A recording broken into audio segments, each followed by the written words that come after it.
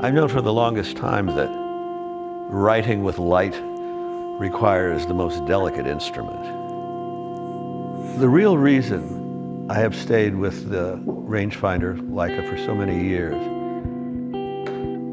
is because early on I realized this camera was capable of doing anything I was capable of asking it to do.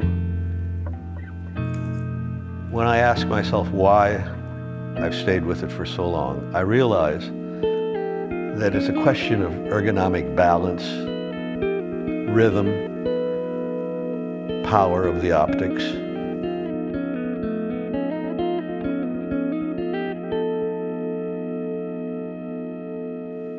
The rangefinder is where my entire universe coincides. I see what's inside the frame, I see what's outside of the frame, and I triangulate myself between the two.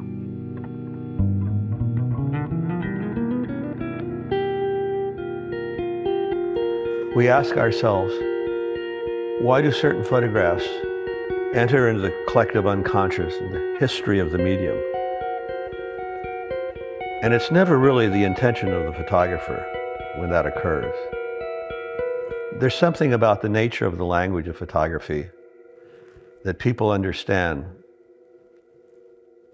They're the ones who decide, the viewer.